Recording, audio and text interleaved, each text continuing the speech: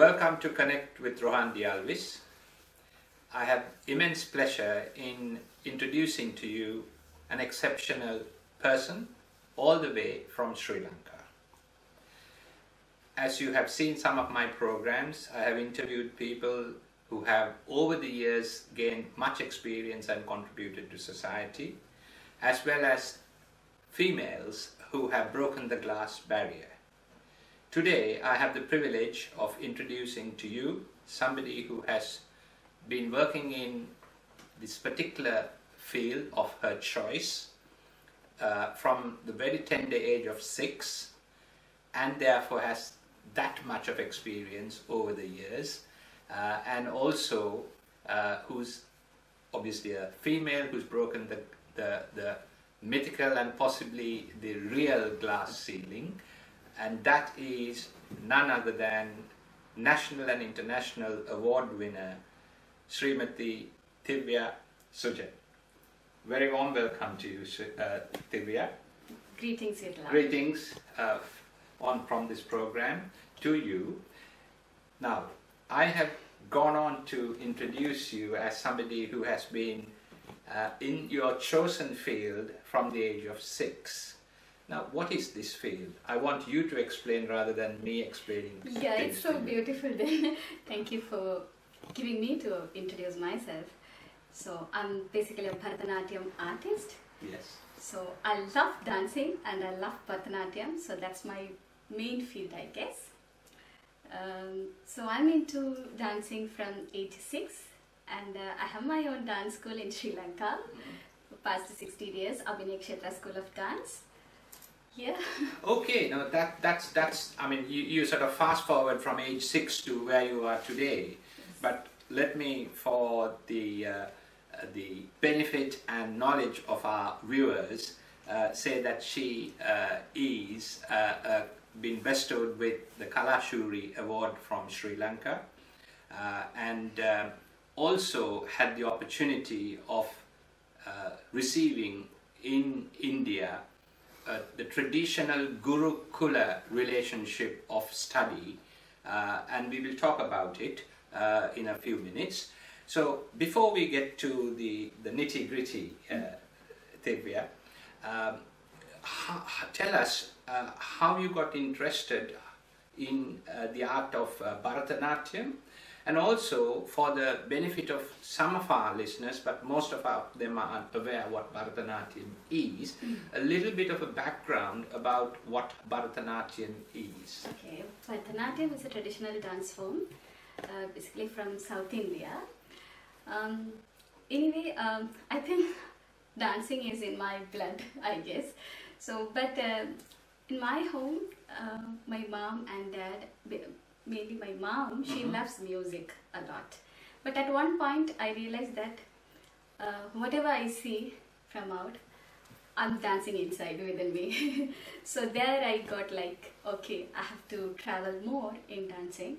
So when I was in Sri Lanka in my school days, I learned under a few gurus, teachers. They're so good enough to give me so much of knowledge and technique in dance. But then I realized at one point, it is dancing is not just learning a knowledge of technique, it's something beyond it.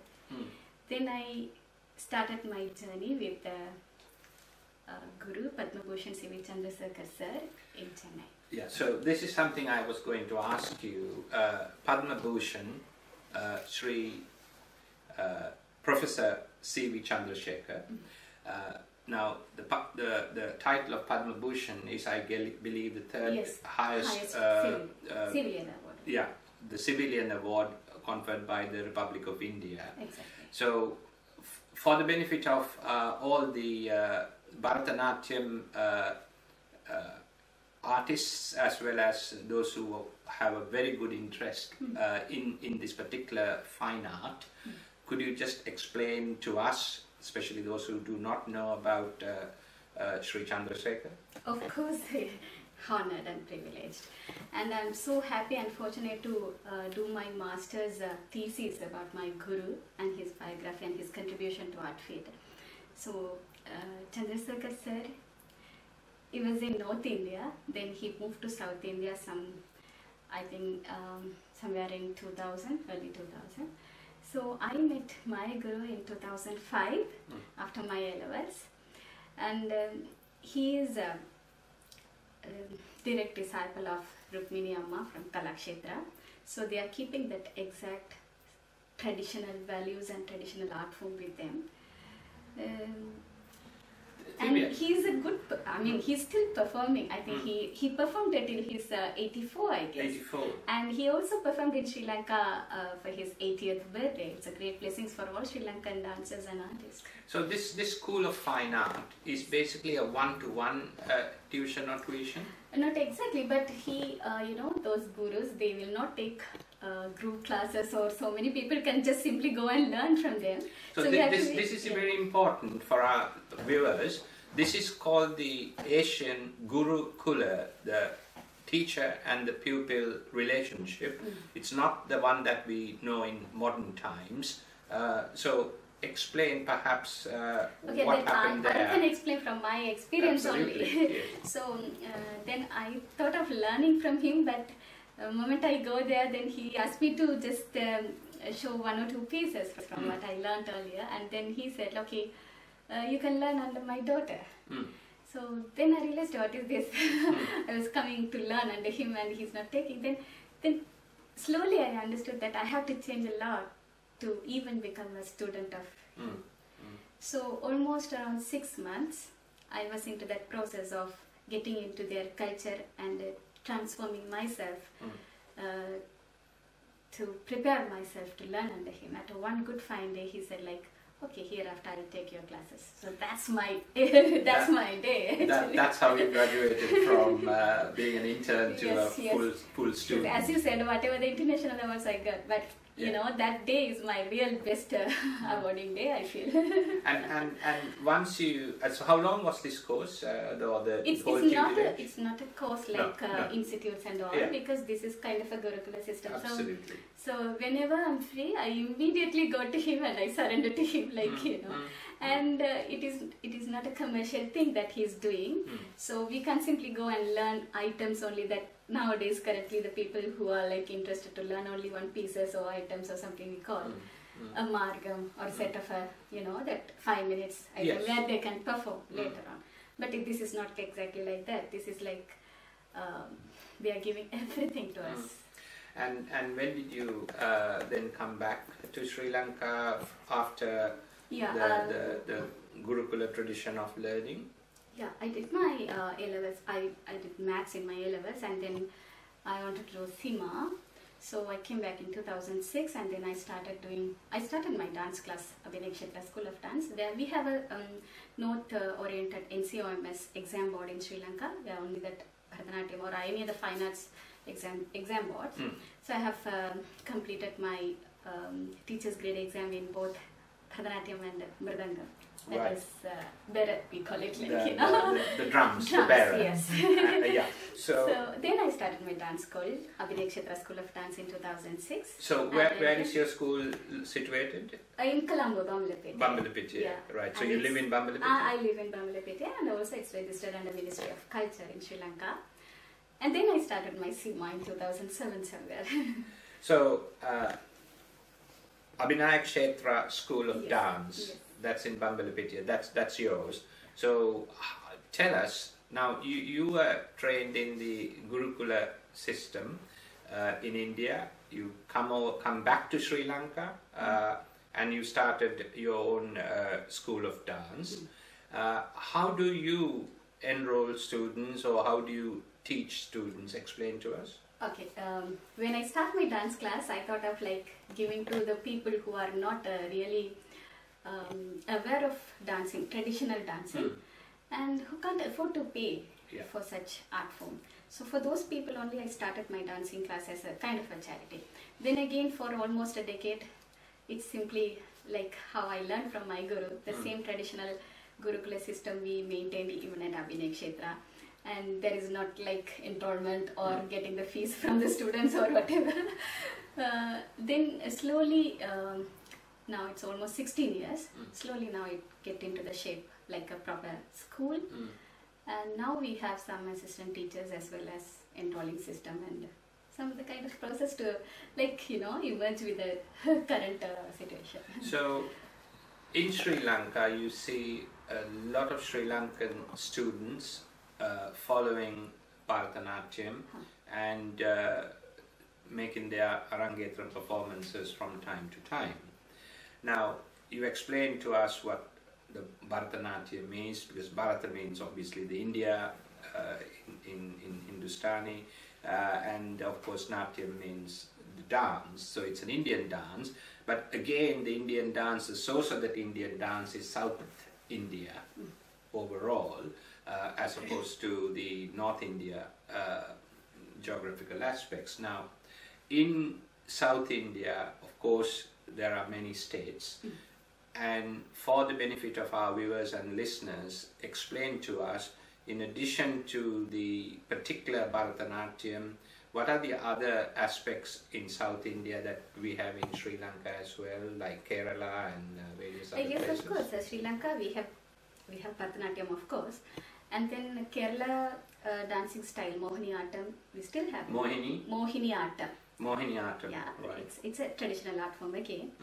And then we have Kuchipudi also in Sri Lanka. 1 or 2 teachers, they are teaching that. And where does that come from? Kuchipudi also in Indian art. And also we have North India Kathak, that also the traditional art form. Kathak. We have in Sri Lanka Kathak, and Odissi is like kind of a Canadian movements it has in Odissi. So we have that also, kind of like only 1 or 2 teachers are teaching Odissi dance forms as well. But it's Odisha, nice. that's from Odisha state. Odisha state being today. So these all are the traditional art forms in Sri Lanka. Yeah, the reason I ask you is because we in Sri Lanka have a combination of assimilation of cultures, and you mentioned the Odisha or the Orissa state of form of dancing, which has similarities to Canadian dance. And of course in Sri Lanka, within the Sinhalese community, you have obviously the Canadian dancing, the low country dancing, and of course other regions such as Sabaragama and various other places.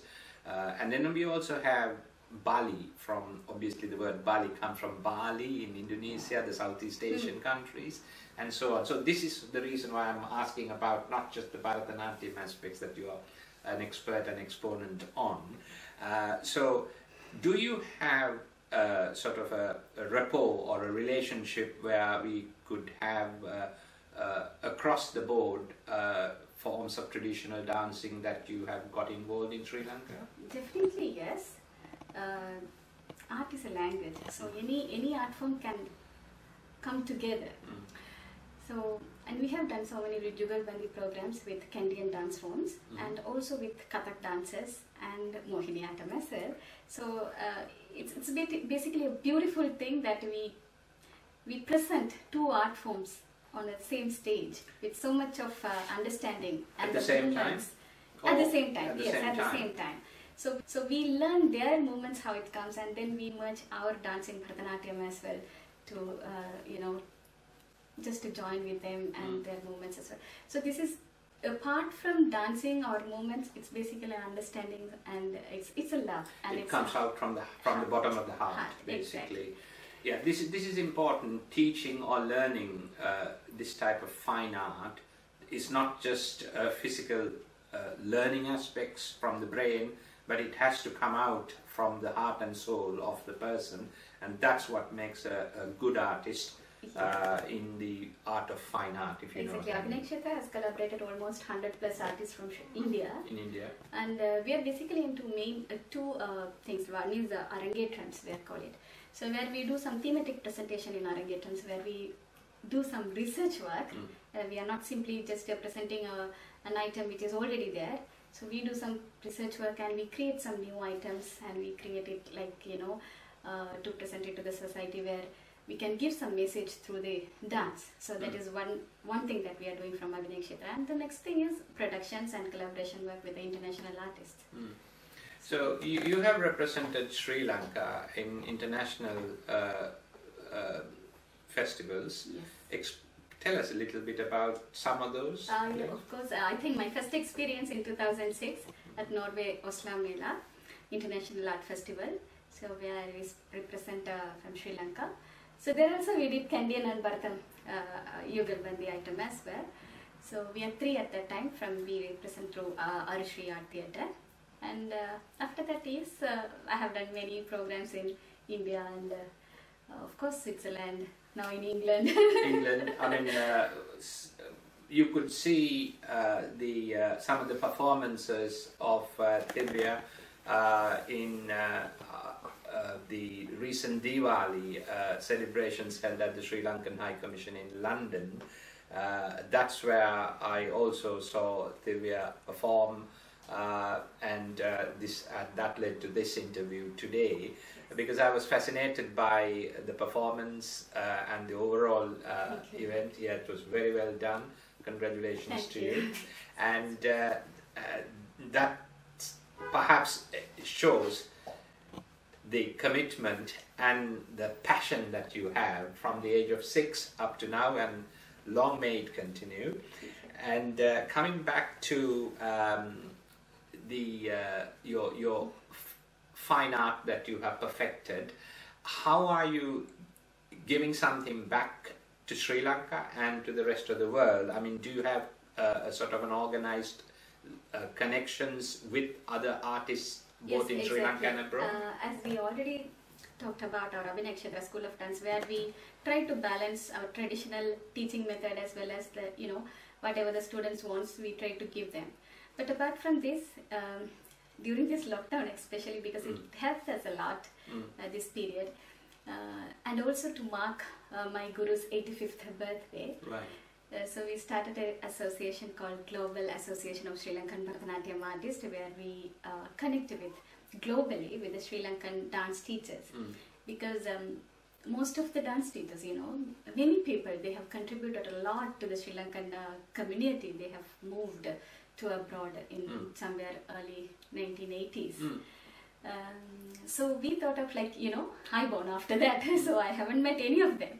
So then I thought okay, it's better to connect with them and get their experience and the contribution what they have done to our Sri Lankan community, as well as where they are now with the other community and the other language speaking people, how they are taking this art form to other communities, that we need to understand. And we have to, I think we have to make it a record for them, like kind of a documentation. So that's where we started Global Association, and now I think we have almost 250 dance teachers in our 250 dance teachers. And I'm very thankful to my cousin and the secretary of Global Association, Mrs. Naranjana Suresh Kumar, who's based in England, for helping me and supporting us throughout our activities. Now that's important, because you have a network of around 250, and hopefully it will grow. But more than the quantity, it's the passion and the confidence that comes out of it on an international basis is what's very important. So there I have to mark this also, because we have organized a Diwali festival for Global Association dance teachers who are based in the UK. Right. So it's really a lovely experience for all of us, because we met them very first time and we danced together on the stage, Diwali function. And I think there are around 20 or 25 plus dance teachers from UK, members of Global Association currently.